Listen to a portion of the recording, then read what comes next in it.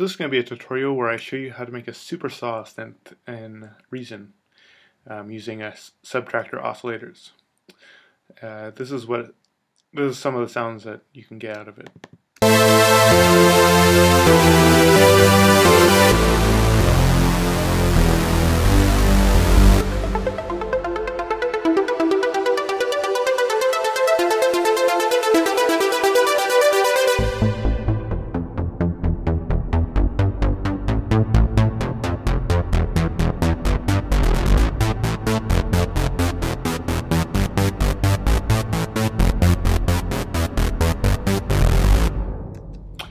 So yeah, that's the basic sound. There's a lot of stuff that you can do with it beyond what I did here, but with pretty simple patch you can get some big sounds.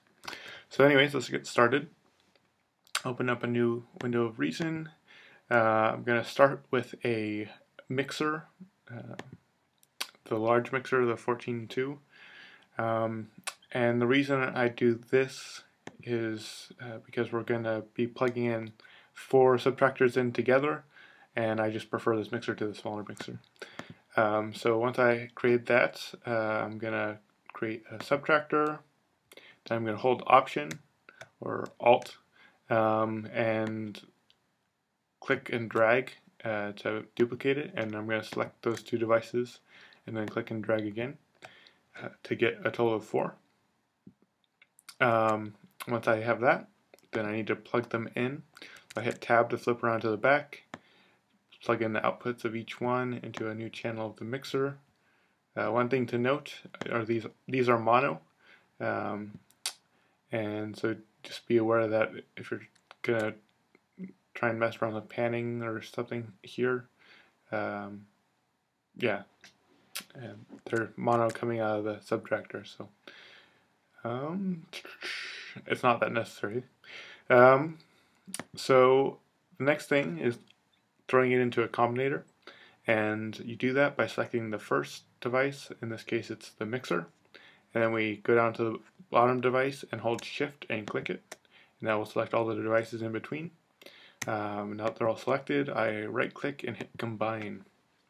This will put them all in a combinator, and right now basically we have a combinator, and if we try and play it, it's playing all 4 Thors. You can see it in the mixer, but it doesn't sound all that interesting because they're all tuned exactly the same, and there's only 4 oscillators happening currently. So to make it actually sound cool, we're going to start by turning the oscillator 2 of each device on, and then we're going to start detuning them. So you can detune them by different amounts. I personally have found that detuning by increments of 4 sounds good. So doing this first one to 16, this next one we do to 12, and then to 8, and then 4, and then -4, and then -8, -12, and then -16 for the final one. And if I play it now, still sounds a little funky, and that's mainly because there's a filter on it. Also, the filter envelope is being affected by the velocity that we play the keys, and I don't actually want that in this case, so I'm going to turn that off on each one of these devices.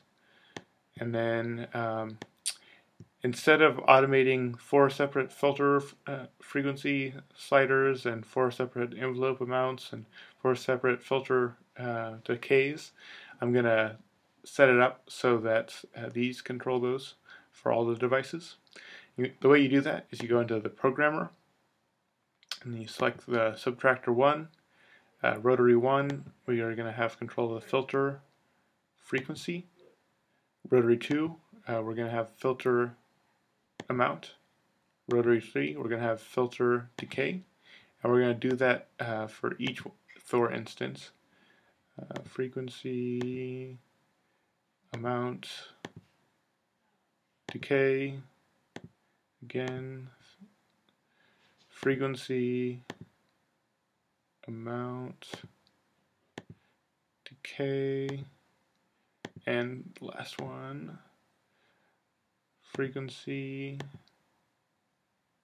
amount, decay. Okay, and now that we have that, we should be able to control it up here. And if I bring up this rotary, which is the filter frequency,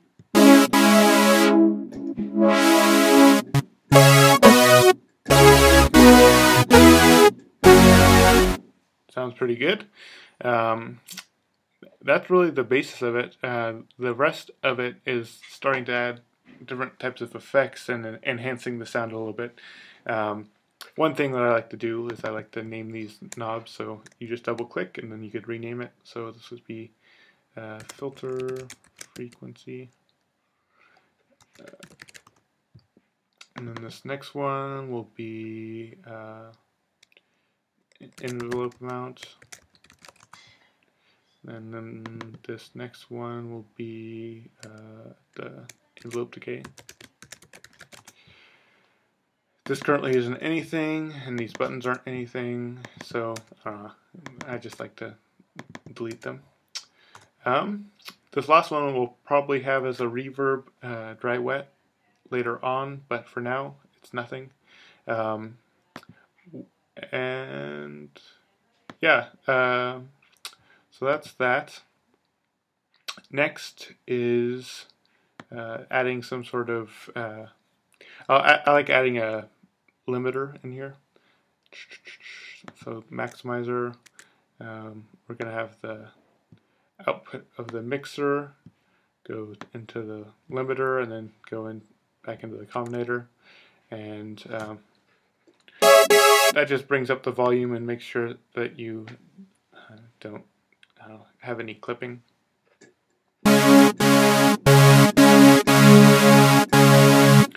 Sounds good. That's that. And then finally, actually, before we have the maximizer, I'm going to do a reverb. So I'm going to bring in RV7 digital reverb and plug it in just before the maximizer, and bring down the dry wet.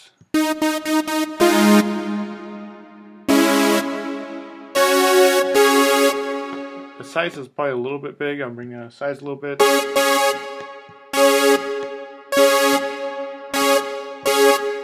And you can just adjust these settings to your liking. Maybe, yeah, that's fine. And then I'll go into the programmer again, select the reverb, go to rotary 4, and have dry wet. So now this is our dry wet knob.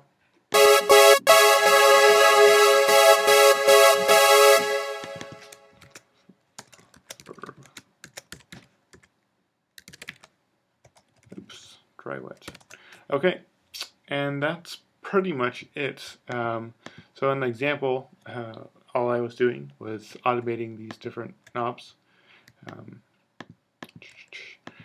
So to get a nice plucky sound, you bring down the filter frequency, and you have the envelope amount up and the decay down a little bit.